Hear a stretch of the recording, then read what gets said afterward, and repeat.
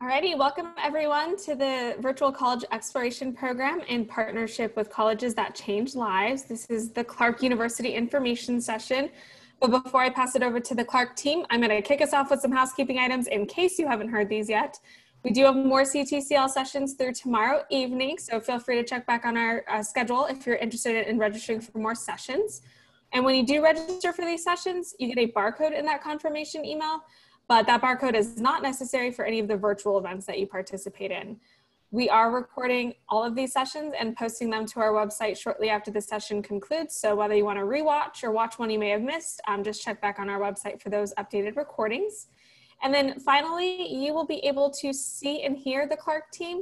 They can't see or hear you all. This is webinar style format. So any questions you have throughout the presentation, feel free to type those into the Q&A box. And the presenters will do their best to address those throughout the presentation. So I'm going to pass it over to Nick to get us started. Thanks so much. Thank you. And welcome everyone to the presentation of Clark University. We're excited to have you join us today. My colleague, Terry Malone, is behind the scenes and is going to be helping us with the slides. So you should be able to see the nice red challenge convention change our world. My name is Nick Porcella. I'm the Senior Assistant Director of Admissions at Clark University. This is my 10th year on campus. 5 of that was as a student. I did get a bachelor's and a master's from Clark. We're now in my 5th year in the admissions office. I have a lovely team of students with me here today. They're going to introduce themselves. We'll start with Khadija. Hello, everyone. My name is Khadija. I am a junior at Clark, and I currently major in political science and minor in philosophy. Besides that, I use she, her pronouns, and I'm an international student from Germany. So that's just a little bit about me. Thanks so much. Sarah? Oh, Sarah, you're on mute. You're muted. How about now? Yes, you're good. Hello, I'm Sarah. I am a rising senior studying urban economic geography with a concentration of urban studies. And on campus, I am a stage manager for Clark Musical Theater. Thanks so much. And Karabo? Hi, everyone. My name is Karabo. I'm a rising junior now at Clark. I'm a management major and an economics minor. And I'm also an international student from Botswana. Thank you. And just a couple notes in the presentation to follow up on what Jen had said. Next slide, please, how this works. Questions, yes, please use the Q&A feature. My students and I, we're gonna happily take questions in the Q&A feature throughout the presentation, but we're gonna be answering most of the questions at the end. We're gonna leave a big chunk of time at the end to tackle as many questions as we can. If you have any tech issues throughout, feel free to use that chat feature and we'll sort through as we need. But without further ado, we're gonna get started on our presentation. So first things first, just a couple quick notes from me before I turn it over to our students. Question about who is Clark and what is Clark? And this is a question that I find valuable whether you're looking at Clark for the first time or you've done some research already. First things first, Clark was founded in 1887 as the first all-graduate psychology research college in the United States. And that's a mouthful, I understand that. But what's exciting about that identity is that Clark was founded as a research university first, and the liberal arts identity came second. What this means for Clark is we have a really great dual identity. We have a mix of that research university feel with access to faculty for hands-on learning and inquiry, as well as that liberal arts identity where students can get the chance to have small class sizes, take a breadth and a depth of courses, and of course, be a part of a really nice, beautiful New England campus with a really great community. So we're going to touch on all those great facets today in this presentation. We'll spend about 25 minutes on that, and then we'll jump into the question and answer period. Next slide, please. But we're in 2020, and obviously 1887 was quite a bit long time ago. So this looks a little different today for Clark. We have something on campus today called liberal education and effective practice. You can just think of this as Clark's approach to liberal arts education.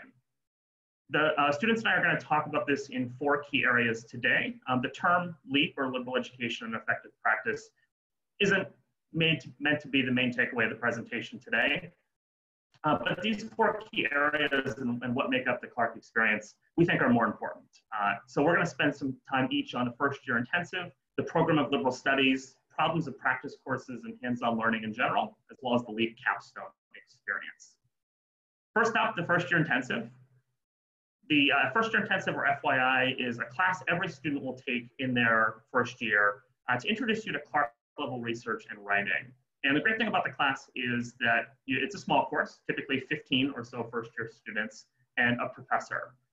Since the students are a little bit closer to this than I am, I'm going to actually ask Sarah first to chat a little bit about her experience taking the FYI. Sure. So I came into Clark completely undecided, no idea what I wanted to do. So my summer advisor said, well, just take a class that sounds interesting. So I took a course inside the theater department called How to Act Right on and Off Stage. And this class was 9 to 12 Friday mornings, so a pretty good hunk of time. And the first half was focused on how to act right off stage. So it was all about the transition into college, how we were eating, how we were sleeping, how we were doing with a roommate. We would meditate, we would do Zumba some days, and just overall talk about our well-being, which was great because it was a class with just first-year students. So it felt like a time where I could be really vulnerable about the changes that we were all going through. And then the second half of the class was how to act right on stage. So we would do improv, sketch comedy, and our full semester program was to write, direct, produce, and perform a small play within a smaller group of our class. Our class was about 9 students, so my group was 3 students, and it was a great way to get to know other first-year students in that setting. And then that professor was my advisor until I declared my major as a sophomore. So it was great to have an advisor who really knew me, since he knew me 9 a.m. on Friday morning. So it was different kind of Sarah for sure.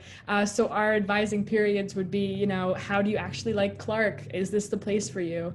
And what kind of classes do we want to explore next? So it felt like a really personal advising experience right off the bat. Thanks, Sarah. Next slide, please. And advising is a really good segue into our next talking point, which is the program of liberal studies. And at Clark, we are, as I mentioned, a liberal arts university. That said, we don't have the core curriculum of many traditional liberal arts colleges. And this is one thing that is really exciting to me about the Clark experience, is that instead of having every student enroll in the same classes as sort of this core curriculum, instead we say that we want you to take classes for your majors, because you can double major, that's totally fine. But we also want you to take classes in 9 other thematic disciplines. And these are themes. You're not going to be boxed into taking the same class with every other student at any point in your Clark career, and you do have choices. Perhaps better to explain how this could work and maybe an exciting example. Khadija, I'd love to hear how you approached the PLS and maybe a particular favorite course you had.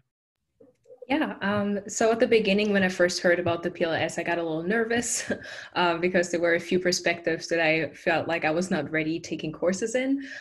So for instance, with the aesthetic one, I was like, okay, I'm not really that creative. I can't really draw that well. So let's see what I can come up with.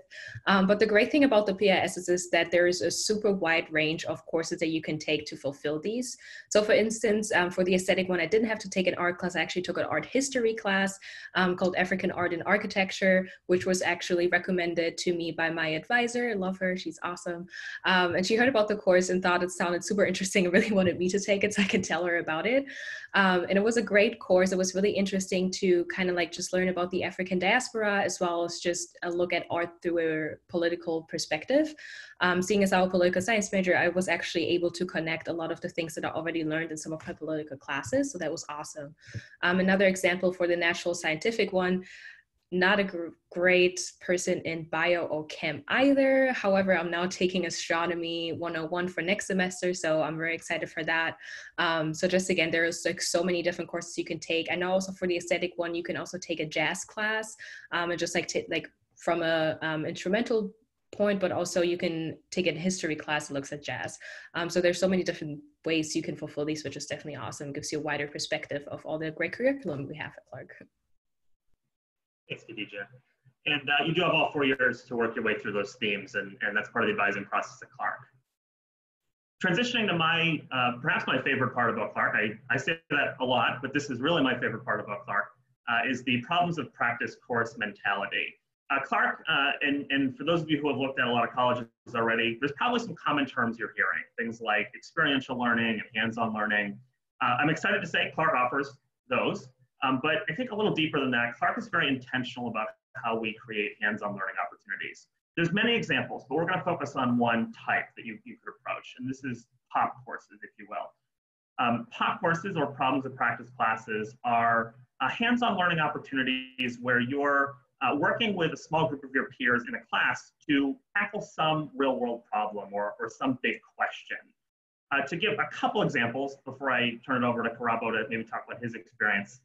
If you're a student maybe interested in the sciences, you could take a class called Small Scale Land Conservation, where you're doing work at a local piece of land that you get on the first day of class, and you have to make an ethical recommendation of how to best use that land. And the final exam for that class is 2 parts. You submit a lab report and a paper to your professor. You also send in the land easement report to the governor's office right here in the Commonwealth of Massachusetts. In another example, if you're maybe more into the arts, you could take a course called Gallery Culture. This is a class where you get your own gallery space at the local Worcester Art Museum in our city, and our students will talk about the city we're located in a bit. But this is a space where you'll work with your peers to fill the gallery with art from other museums, and you'll create a theme, do the publications and the research associated with that, and in some cases fill out grants or insurance claims. So a really great way to learn how to be a curator by actually doing it. So you may get the idea that these pop courses are all flavored with the hands-on learning, but through the lens of tackling big questions. Almost all academic departments have pop courses associated with them. We have close to 100 different pop courses, and this would supplement more traditional experiences like an internship or study abroad, things we'll talk about a bit later. Karabo, I'd love to hear from you though. It doesn't have to be about pop, but what hands-on learning have you taken advantage of at Clark, and how has that been valuable to you? Yeah, so mine, like I mentioned, I'm a management major, so I wanted to take one related to management. And although it's not officially given the POP designation, I took Intro to Entrepreneurship with John Dobson. And the real hands-on learning aspect in that was that, I kind of came into the class and everyone came into the class thinking like, okay, what was interesting was that it didn't have a textbook. So we were wondering how it was going to work. We thought we'd go in and just learn some theory and stuff. But, you walk into the first class of the semester and John Dobson is at the door handing each person who walks in $1. And you're walking, you're wondering, what? And then you sit down, you have the $1 in hand. And he's like, so everyone has $1, right? Good. That's my investment in your business that you're going to start and run on campus. Each week, you're going to have different challenges that I'm going to set. And those challenges range from things like, so this week, you're going to take a classmate's business and make it better, try and make more money or be more successful. Success wasn't always measured by money in the class, although some people did make a lot of money that they get to keep, which is a nice perk of the class. So you're typically running your own small business on campus and having different challenges set week by Professor Dobson that cover a lot of entrepreneurial aspects. So, 1 week he'd say, like there was one where he say, start 2 social media channels for your business. And next week report back, how did you drive traffic? How were sales through that social media channel? Did your sales increase? What could you have done better? Questions like that where you get some serious practical experience in running a small business. And so that was entrepreneurship, intro to entrepreneurship, as opposed to community-based entrepreneurship, which is up on the screen. And yeah, that was my experience. Thanks, Karabo. And then next up, before we transition a little bit into life after Clark, just a couple notes on a really fundamental part of the Clark experience called the LEEP culminating capstone. It is also called the LEEP capstone, or sometimes just the capstone. So they're all synonymous. But this is an experience that every student will take part in. It's a self-designed project that you'll create in your junior and or senior years to in some way demonstrate your mastery of Clark's learning objectives. Now, I view that really more as an empowering opportunity. And for students, they actually have a lot of different ways that they can approach this. You could write a traditional thesis paper. That's always fun. You could, if you're maybe arts inclined, stage your own production that you wrote or create a documentary. Some programs have classes that you'll take to fulfill the capstone experience and work on a project with your peers. Still, yeah, some students will do an internship or spend longer studying abroad or come back and use that experience on campus. So as you might gather, there's dozens, if not hundreds of ways to approach this capstone experience. The bottom line is that it's a required experience, but you get to be empowered to create it the way that works best for you. Sarah, as the rising senior here, I'd love to get your take on what this may look like for you. Sure. Well, I hate being the oldest student in the room. That's awful. But I have a major and a concentration, so I'll be doing 2 capstones. And I already started the bulk of my concentration capstone. My concentration is urban studies, so they really want you to have a capstone that's either an internship or some sort of off-of-campus experience. So in the spring semester, I studied away, which is just study abroad, but you don't leave the country, in Boston, and that program was mostly an internship at a global nonprofit called Leading Cities, which took place downtown Boston, and its goal is to connect entrepreneurs and the most up-and-coming businesses to municipal governments, so we could get more sustainability and more resiliency in our cities and our states, and even regions across the world.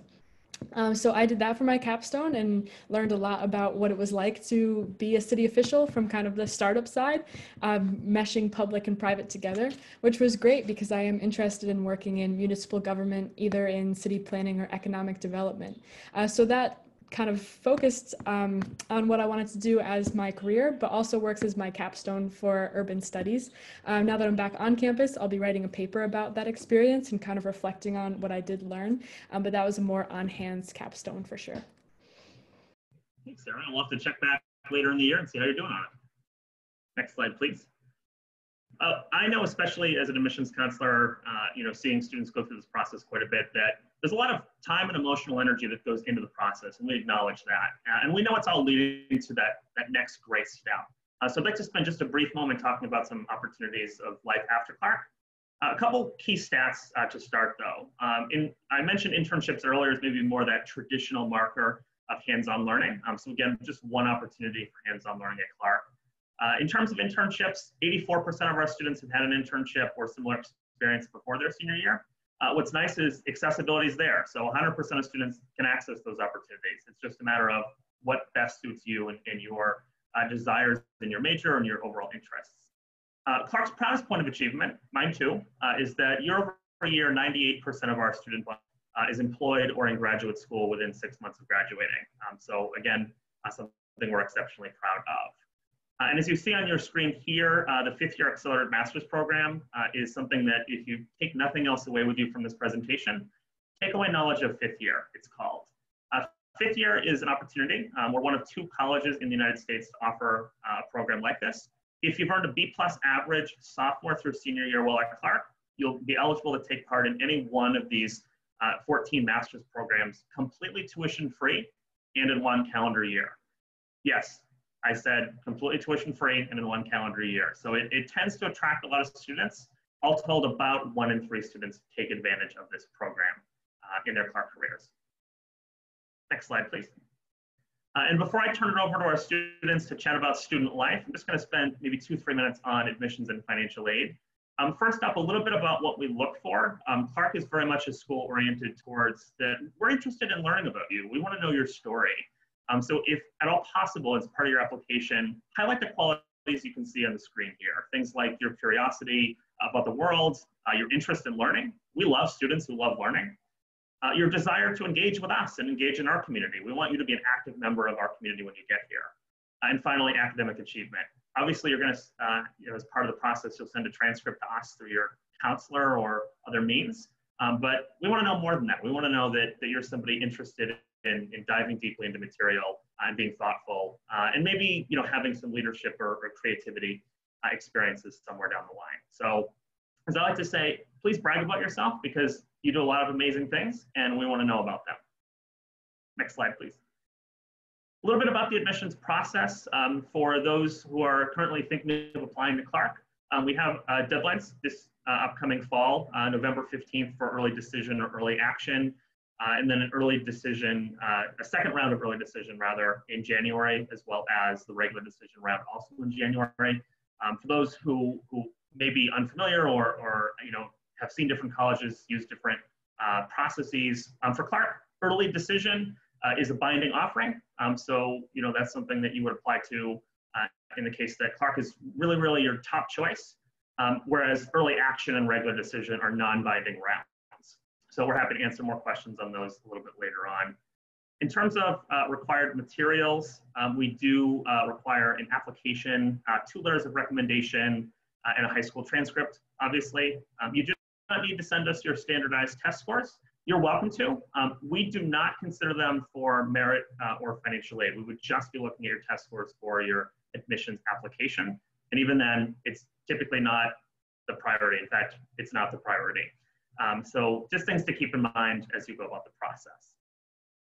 And finally, before I turn it over to our students, on the financial aid piece, Clark does run merit-based aid and need-based aid programs. All students, whether you're a US or international student, you're all automatically considered for merit-based aid when you apply. Nothing separate you have to do. In terms of need-based aid, for US students, we would require a FAFSA and a CSS profile. If you're applying internationally, an international student, we would just require the CSS profile. Happy to clarify that later, but again, it just depends on citizenship. In terms of cost, Clark is a private university in Worcester, Massachusetts, in the Northeast. Costs are about $58,000 per year for everything, room, board, tuition fees. But that said, we have very few students paying that rate. In fact, 85% or more students receive some one or multiple forms of aid each year. So don't let that dissuade you from applying. We want to consider your application. And in fact, I always like to note for this coming year, we do not have an application fee. We recognize that it's a particularly challenging time in the world. So we're trying to do our part wherever possible to make the process easier for you. So no application fee for this fall 2021 cycle. Again, happy to answer questions on that. So I've talked enough. I'm going to turn it over to our students to chat about the student life piece. I'm going to step back for just a minute. We'll be back for the question and answer segment in 5 or 6 minutes. All right, you take it away. All right, yeah, so I'm just going to talk about life in Worcester. So Worcester is a very diverse city, and you can really see that in all the different diverse restaurants that we have super close to our campus. Super close is really just a 10-minute walk, which is already Clark far, as we would say it. One of my favorite restaurants is called De Lat, which is a Vietnamese place, and I just so happen to move closer to it now because I actually live off campus now, so yeah. But we're also a very community-based city. So we actually have 11 to 12 different organizations in Worcester. 75 of our Clark students tend to also volunteer/work with these organizations. This is not only great because we really want to be part of the community in Worcester, but also you just like get out there and meet the citizens and maybe even grab some internship opportunities. So that's always awesome as well. We also have a bunch of different parks and lakes in Worcester, which is especially nice right now. You can go there, social distance, and just enjoy the summer. We also have a bunch of cool thrift stores, which I always like to highlight because it's such a like fun activity to do with your friends. But if you're really more looking into like events that are happening in Worcester, Shrewsbury Street is the way to go. It's just like a big street that we have, and it's full of like restaurants, cafes, but also a lot of events. One of them is Stars on the Street, which is mainly an art festival, which is where Worcester citizens as well as Clark students also just present their artwork in different ways. There's music, there are food trucks, and so there are a lot of fun things to do, and there are a lot of other events on Shrewsbury Street as well. I believe there's also food festivals, so that's definitely always worth checking out. And last but not least, we also have a lot of, we have the Worcester Museum, which is free for Clark students actually, and also a few music halls right near as well, where sometimes some of our a cappella groups actually perform, but we also have like more famous performers coming in. So that's also a very fun way to spend your time in Worcester. Yeah. So if you're not overwhelmed with everything going on outside of Clark, we also have over 180 clubs and organizations on campus. So there's definitely a lot to do. We don't have Greek life and we don't have a football team. So really most of the social life, especially as first-year students, is really geared around which clubs and organizations you get into. And it was one of the most exciting and nerve-wracking days of my first-year experience was the club fair, which is the picture you'll see right now. And that's when all of the clubs and organizations have little tables set out, usually a mailing list and candy, trying to get you to join their clubs. And this picture is pretty sentimental to me because 3 out of 5 of these students were actually in Clark Musical Theater my first semester, and they are some of the upperclassmen that really welcomed me in with open arms. And Clark Musical Theater became one of my little families inside of campus. And that's really what it is to join a club. Kind of test it out in the beginning, figure out which ones are your favorites, and then spend a lot of time, especially on the weekends, with those people in the club. So some people will ask, how you balance social life and clubs and all the other things you have going on. But I think a lot of the times it's the same thing to be in a club and to have those friends there and be a part of your social life. Thanks. And then we have study abroad and away. So if you're not too overwhelmed with Worcester and Clark, you also have the entire world. So we have over 50 programs in over 30 countries, and these can look like a lot of different things. I am a senior now, so last year as a junior, a lot of my friends were studying abroad. I had a friend in Seville, Spain, doing a program that was a mix of a homestay and also a direct enrollment in another university. I had a friend in Argentina who was doing more of a homestay / cultural immersion program. I had a friend in Senegal, Africa, who was doing an internship there. I had a friend in Germany, Italy, France, England, and I was in Boston doing a study away program, which was also more internship based, living in an apartment in Boston. The best thing about those 50 programs is they're all Clark affiliated. So that means you'll always get full semester of credit for your time there, and financial aid will carry over if you're a domestic student. So that is the perk of doing one of those programs. You could also work with the Study Abroad and Away office to do a non-Clark affiliated program or some other kind of off-campus experience for a semester. But other than the few experiences I talked about, you could also do research while you're studying abroad. And looking at athletics, Clark is a Division III school competing in the New England Women's and Men's Athletic Conference. We do have 17 varsity sports, excluding football, unfortunately. My friend Osborne likes to joke that we're undefeated in football because of that. And so we are a school that also recruits athletes, and it's also possible to walk onto a team, although it's becoming more difficult because we're recruiting more athletes. So if you're interested in recruiting for athletics, definitely get in touch with the coaches. They love talking to prospective students, and we love helping prospective athletes. If you're not ready for that varsity level, we also have about 10 club sports, which is kind of a step down in competition. You're still playing against other schools. I know, for example, like the club soccer team plays against the Harvard club, and others in the area too. So still a step down, playing against other schools, still pretty competitive, but you know, you don't have a coach breathing down your neck every day, and you know, you're not given summer conditioning packets, or hopefully you're not. And then a further step down is also the intramural level. We have about 8 or 9 intramural sports, which are as serious or as unserious as you want them to be. That's just Clark students versus Clark students getting together to play a sport they love. We have 2 athletic facilities. One is the Nella Athletic Center, which houses mostly the indoor athletic facilities. So we have 2 full-size basketball courts, a full competition-size swimming pool, 8 racquetball and squash courts, and also some studio spaces for studio-based physical activities like yoga, dance, martial arts, things like that that you can get involved in through clubs. And it also has the Bigman Fitness Center, which is our on-campus gym. The other athletic facility, the Dolan Fieldhouse, which is more of the outdoor sports. So it has our soccer field, baseball field, multi-purpose field, the tennis courts, and also 2 full-size indoor basketball courts there. And for the most part, all athletic facilities are used recreationally by students too. So the ordinary student, like myself, like Khadija, like Sarah, can use any facility as well. It's not just reserved for athletes.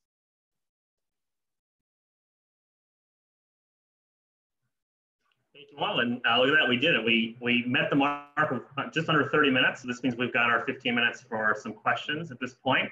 So 2 things with that.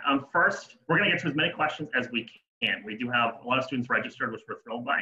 If we don't get to your question, you still wanna ask it, please email the email you see on your screen, admissions@clarku.edu. But second, let's just jump right in. I'm gonna go just sort of asking our 3 students, just in the order I see you here. So Khadija, I'll give you this first question. It's just generally about housing. Can you talk about the housing available for students in general, and speak to if housing is guaranteed for all 4 years? Yeah, so housing is required for first years and second years. So that means your first 2 years, you will be living off campus on campus, excuse me. After that, I believe, I'm not sure about the exact numbers, but I believe around 25 to 30% live off campus their junior year. So this would include myself right now. So I just moved off campus after the 2 years. And then I believe 50% of seniors live off campus after that. However, the last 2 years housing is not guaranteed, but I have not heard of any student who wasn't able to live on campus if they wanted to live on campus. Most people also just end up being residential advisors, which is also a great way to just stay on campus. But yeah, that's all I know. Thank you. And I'll go to Sarah because you're next on my screen, but if Karabo or Khadija, you feel more comfortable with the question, let me know. Sarah, our question is, can you talk about your science classes? And I'd love to hear that from you, but anybody else is welcome to jump in. Sure, science. Well, we do have STEM majors. So we have things like biology, chemistry, physics. Not going to try to name them all, computer science. I personally just took astronomy as my science perspective, but there are a lot of different science classes to choose from, different majors and minors. I can't say I'm the best suited to answer this question as I'm more of a softer science as a geography student, but we do have some GIS classes that I would love to speak about that are more geography based that still count as science. Yeah, and I think, one note to add is a major like biology is usually Clark's second largest major. So we are that liberal arts and sciences college, meaning that you'll have access to, usually 35 different majors. It's pretty equally broken down between sciences, social sciences, arts, and humanities. Karabo, you're next on my screen. Can you speak to what opportunities or programs there are for Clarkies who are interested maybe in law or social justice? Yeah, for sure. For law, there is a pre-law advising program, and a lot of pre-law students, although like you probably know that there's no required major to get into law school. There are some majors that put you on the right track. So Clark does offer poli-sci, history, English, those sort of majors, but also like you could get involved in certain clubs. There is the mock trial club and the model UN club. Those are the two major ones for people interested in law. And in terms of social justice I think is a keen interest of many Clark students, and that interest can be taken into a bunch of clubs too. A lot of your interests will be explored through your clubs. And so in terms of social justice, we have plenty of social justice clubs, or clubs that have a goal that is oriented towards social justice. You have the Black Student Union, Clark Climate Justice, the Clark Sustainability Collaborative, clubs that promote menstrual equity, NARAL, which is the pro-choice club on campus. There's just so many that I wish, I could take the whole info session trying to think of them all. But any sort of progressive social justice cause you can think of, there probably is a club for that on campus. Thank you. And the next question is one I'll take, and same thing, I could spend an hour talking about this, but I'll try and do it in just a minute. What do you look for in a personal essay? Great question.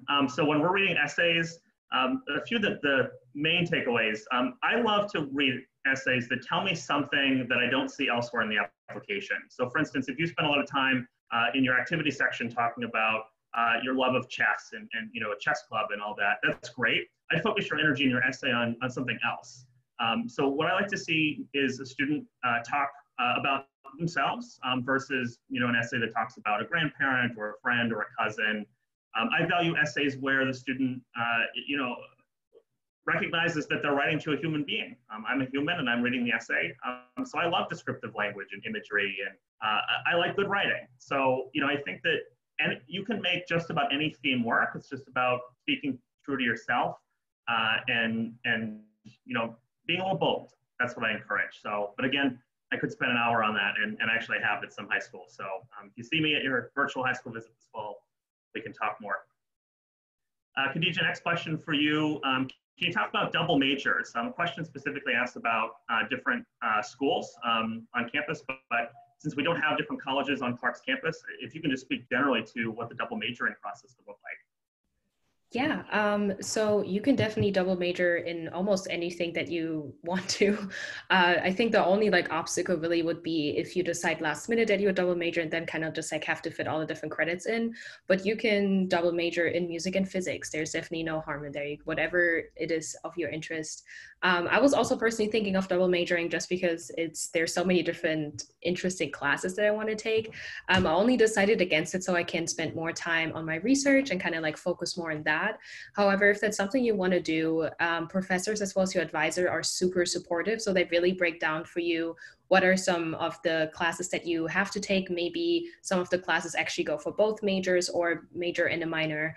And kind of really break down for you how can you best double major without overwhelming yourself. So they will be honest with you and can tell you, okay, this might be a lot, but I think you can do it if you do it X, Y, Z. So there's a lot of academic support in order to really make it possible for you to study whatever you want to study. Thank you. Sarah, I have a couple of questions on this one. I think this is a quick answer, but are cars allowed on campus? Mm-hmm. Yes. So you can have a car all 4 years on campus. We have a parking garage. We also have less expensive just places to park your car and get a permit.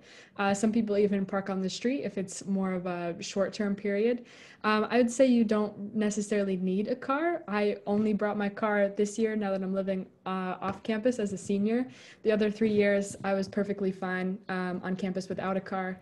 There's a great public transportation system in Worcester, so I would take the city bus places. It stops right in front of the school. I'd also use Uber and Lyft to get places that are further on campus, or off campus, sorry. Clark also offers a safety van escort service. So that's a van that could take you anywhere within a quarter-mile radius of the school between 4 p.m. and 4 a.m. You just call a number and they pick you up or drop you off wherever you are. And that includes things like the CVS and the Price Chopper, a bunch of different restaurants in the area, basically all of the off-campus housing. I would personally use it to go to CVS at 3 a.m. to get Ben & Jerry's. So that's always available. And then we're about an 8-minute drive to Union Station, which is downtown Worcester, and that has Peter Pan and Greyhound buses that really take you anywhere on the East Coast, and the commuter rail to Boston, which is really cheap and about an hour-and-a-half commute there. And we also have the Worcester Airport, which can take you to Chicago, Florida, New York, Boston, all of those places. So I always felt like I could get home to Connecticut if I needed to pretty easily, and I could definitely get around Worcester and see everything I wanted to there. Thank you. Bravo, the next one's for you, mostly because you just did such a nice job talking about athletics. Can you just briefly add to whether athletes have their own facilities or if they're all shared? Yeah, I like answering athletics questions because I like to consider myself a non-athletic athlete. And so for the most part, facilities are shared, but there are some varsity specific facilities. There is the varsity weight room. There are some team specific rooms. There's a rowing room with like the machines and the ergs. And the athletics department also works with teams to get them off-campus training centers. Often teams would use off-campus gyms as part of like team bonding, like off-campus gyms and off-campus facilities, and shared with other schools too. Thank you. Next one I'll take is about the application process. Beyond the Common App, any requirements needed to apply? Really, it's at the basis, the Common Application, and then some materials within that. So we would need obviously your transcripts, letters of recommendation, those sorts of things. Your essay, list of extracurricular activities, and then on top of that, if you want to send your test scores, as I said, you can, but we don't consider them very much in the process, and in fact, don't at all for the admissions and financial aid process. It's all on our website too, so if you want to check it out on the apply section of our website, it goes into a little more depth than we can here. Khadija, if you know the answer to this, do we have a competitive policy debate team? As far as I know, I think Rob already touched on this. We do have a mock trial team and we have Model UN, which kind of like goes into the category of having a debate team. I don't think we have a specific policy debate team as far as I know, but anyone correct me if I'm wrong. That sounds right to me. I know the Model UN and mock trial and debate are probably the key takeaways. Thank you. Sarah, do we offer robotics coursework? Oh, I'm not familiar with any robotics courses. Again, if anyone knows of anything, there might be more of a low-key club that does robotics work, but I'm not sure of anything on the academic level. Actually, I wonder if you could speak a little bit to the makerspace, because I know you said you had some friends in that club that might be of interest. Yeah, for sure. If anyone remembers the picture from clubs and organizations slide way back when, that was for the Makerspace Club, which was very recently founded at Clark. And that took place in a few different buildings on campus. And that was really a space to just make stuff together. Kind of a mix of engineering and crafting and woodworking and all of those things. So they would make things like robots, but also make things like out of wood and other materials there. And it was definitely more low-key than an academic level, just making things together and kind of figuring out things as they went along. So it was really fun. And I would kind of peek in on them sometimes because our woodworking shop has a lot of windows outside. But I never really thought I was cool enough to join. Thank you. So we have about 2 minutes left before I turn it back over to Jen to do the outro. So I'm just going to ask a couple more questions of our students. Again, if you have more questions that don't get answered or want to know more, you can email us at admissions@clarku.edu anytime. We'd be thrilled to answer more. Karabo, can you talk a little bit about part-time jobs and what that could look like at Clark? Yeah, so Clark does support a lot of students through plenty of part-time jobs. A lot of them involve proctoring, and they sort of center around the idea that, you know, we understand that you are students, so you would have some work. So the library has a lot of jobs for students. The admissions office hires a bunch of students as well, just like me, Khadija, Sarah. A bunch of buildings, there are a bunch of athletic jobs too, available for athletes, game assistants, ball people, ball collectors, announcers, mascots, gym proctors. There's just so much. You can also get involved in a couple of the cafes on campus or help out in dining services. There are a bunch. I wish I knew the specific number of students who are employed on campus. And if you're a US citizen, of course, you are more than free to get a part-time job off campus. There are a bunch of areas. Worcester is a city, so there are a bunch of businesses that are always hiring students. Even in the pandemic, a bunch of people working at Target, local supermarkets, even some right in the neighborhood, McDonald's, Wendy's, always hiring. And so those are some opportunities for employment. Thank you. And before I turn it back over to Jen, I just want to give everybody who has questions remaining as much info as I can. So this might be a little more rapid fire, but it'll at least give you a taste. So we have a question about, can non-majors participate in dance? Absolutely. We value that in really all the programs, especially in the arts. Can you talk about the acceptance, please? Clark's acceptance rate is about 47%.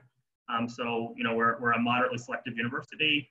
Somebody had a question about the combined engineering major. We do have a 3-2 engineering partnership with Columbia. I encourage you to check out the 3-2 partnership section of the website to learn more about that. But it is a pretty rigorous program. It's fun, but it's rigorous. And then a question about the weather. As a reference point, student says that they live in Minnesota. I think it's a little warmer than Minnesota, but it's still cold. We are consistently in the 5 most snowiest cities in the country. So if you like snow, or you've never seen snow and you think you'd like it, we could be a good fit, but maybe a little bit warmer than Minnesota. And then let's see, how's the Clark History program? Again, I could spend an hour on this. Clark History program is great. It's one of the 5 humanities majors, very small programs. Every student can expect to be a part of the Writing History seminar. Gives you a chance to really tackle what it means to write history through the lens of international or US-based history. So again, those are all a taste, but I did want to make sure we got as many answers as possible out there. At this point, we have 1.5 minutes left, and I know I'm supposed to turn it back over to Jen or else I get in trouble, and I don't want to do that. So I'll thank everyone for being here. Thank you for your time, and wishing you all well. So Jen, you can take it over from here. All righty, team. Thank you so much, Nick, for staying on time. You guys did a great job. And again, we appreciate your time for being here to share all this great information with the audience. So as you exit the Zoom webinar, you will be taken to a quick survey, only 4 questions. We'd love to hear your feedback regarding this particular session. We will ensure the Clark team gets your information as well as all the questions that were submitted throughout the session. And then as I alluded to in the beginning, there's more sessions with CTCL through tomorrow evening, and all of our recordings will be posted on our website shortly. So I hope everyone has a fantastic morning, afternoon, evening, wherever you may be. And once again, thank you so much to the Clark team for spending their time with us. Have a great day.